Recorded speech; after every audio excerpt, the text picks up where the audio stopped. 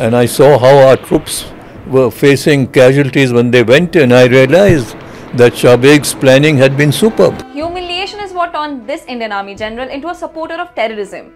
Whether it was the World War, the 1947 India-Pakistan War, the 1962 India-China War, and even the 1971 war, he was one of the few war heroes who fought for India in almost all the wars. But fate had something else in store for him and he was labelled a militant. This is the story of Major General Shabeg Singh.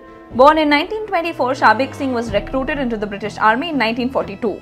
After the Partition of India, Singh joined the Parachute Brigade of the Indian Army.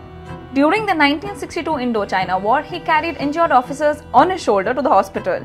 His bravery and patriotism made him a trustworthy name in the Indian Army. It is said that during the 1971 war, he was posted in Nagaland. Field Marshal Sam Manekshaw asked him to train and prepare the Mukti Bahini in guerrilla warfare, which later proved to be a masterstroke in defeating Pakistan and pushing their army out of Bangladesh. By this, he played one of the most decisive roles in the 1971 war. In 1974, he was promoted to the rank of Major General and he was dubbed a hero. However, just a day before his retirement, he was dismissed from service. Trapped in a case of corruption, he was stripped of his rank without a court-martial. This denied him his full pension rights. 2 charge sheets in an anti-corruption court were brought against him in Lucknow by the CBI. Singh sought redress in the civil courts and was acquitted of all charges in February 1984. However, by then, he had made up his mind. The humiliation of being dismissed from service just a day before his retirement pushed the 1971 war hero to serve as the military advisor to militant Jarnail Singh Bhindranwale.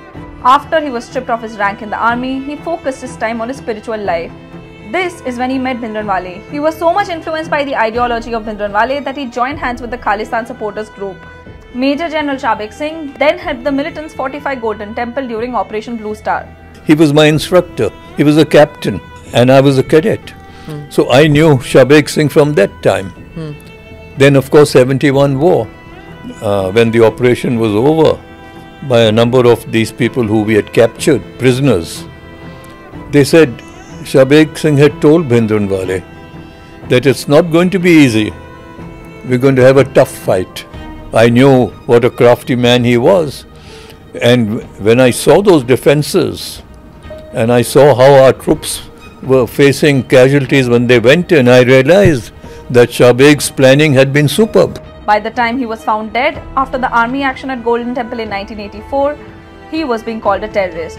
However, his brother Byan Singh later said that his brother had no soft corner for Khalistan.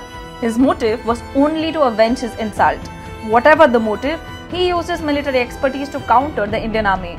Today, everybody knows Shabeg Singh for causing irreparable damage to the country by supporting terrorists. Unfortunately, this overshadows his contribution in bringing victories to India.